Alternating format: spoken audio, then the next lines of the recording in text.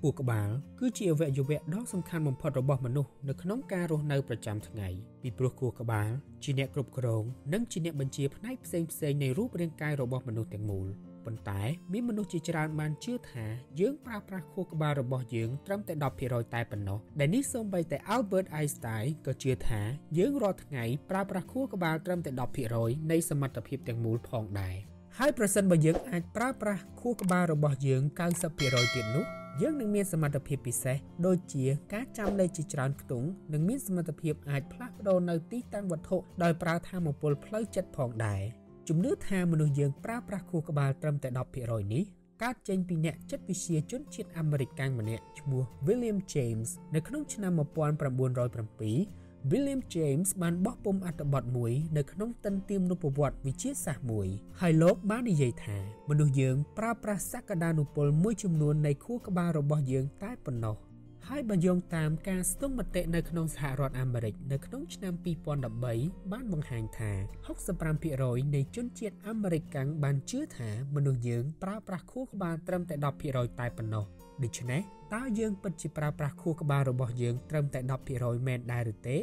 ចម្លើយនោះគឺមិនពិតនោះទេយើងប្រើប្រាស់ខួរក្បាលរបស់យើង 100% ជាប្រចាំថ្ងៃមានហេតុផលមួយចំនួនដែលជាភស្តុតាងបញ្ជាក់ថាមនុស្សយើងពិតជាប្រើប្រាស់ខួរក្បាលរបស់យើងអស់ពីលទ្ធភាពជាប្រចាំថ្ងៃដូចជាទំហំនៃខួរក្បាលរបស់មនុស្សខួរក្បាលរបស់មនុស្សចែកចេញជា3ផ្នែកគឺខួរតូចខួរធំនិងខួរឆ្អឹងខ្នងដែលមានប្រមាណជា 2% នៃម៉ាស់របស់មនុស្សហើយបើធ្វើការប្រៀបធៀបទំហំនៃខួរក្បាលរបស់មនុស្សជាមួយនឹងសត្វផ្សេងទៀតនោះដូចជាខួរដំរីដែលមានទំហំប្រមាណជា 0.1% នៃម៉ាស់របស់វាខួរក្បាលនៃស្វា chimpanzee ដែលមានទំហំប្រមាណជា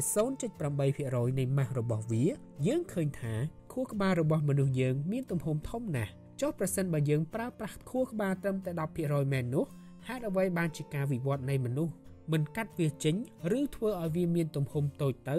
លើសពីនេះទៅទៀតខួរក្បាលរបស់មនុស្សមានទម្ងន់ត្រឹមតែ3ផោនតែប៉ុណ្ណោះឬប្រហែលជា 1.5 គីឡូក្រាមតែបែរជាប្រើប្រាស់ថាមពលរហូតទៅដល់ 20% នៃថាមពលសរុបឬអាចនិយាយបានថាខួរក្បាលរបស់យើងត្រូវការថាមពលច្រើននៅក្នុងការទ្រទ្រង់ដំណើរការប្រចាំថ្ងៃរបស់វាហើយបើយោងតាមការសិក្សារបស់ Proceeding of the National Academy of Science USA បានបង្ហាញថា 2/3 នៃថាមពលនៃខួរក្បាលដែលត្រូវបានប្រើប្រាស់នោះគឺត្រូវបានប្រើប្រាស់នៅក្នុងការទ្រទ្រង់កោសិការាប់លាននៅក្នុងខួរក្បាលហើយថាមពលដែលនៅសេសសល់ត្រូវបានប្រើប្រាស់នៅក្នុងការចាត់ចែងសកម្មភាពទាំងយើងដឹងខ្លួននិងមិនដឹងខ្លួនហើយនេះបើយោងតាមការសិក្សារបស់សាកលវិទ្យាល័យ Minnesota នៅក្នុងសហរដ្ឋអាមេរិកមួយវិញទៀតខួរក្បាលរបស់យើងមានសកម្មភាព24ម៉ោងជាប្រចាំថ្ងៃបើយោងតាមការសិក្សាទៅលើខួរក្បាលមនុស្សតាមរយៈម៉ាស៊ីន fMRI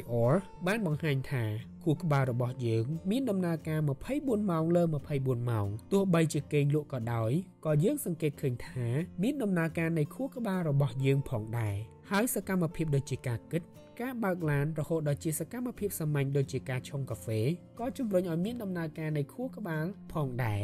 លើសពីនេះទៅទៀតផលប៉ះពាល់នៃខួរក្បាលដូចជាការបាត់បង់ផ្នែកខ្លះនៃខួរក្បាលឬការប៉ះទង្គិចនោះក៏អាចមានផលអាក្រក់ដល់ខួរក្បាលរបស់មនុស្សផងដែរ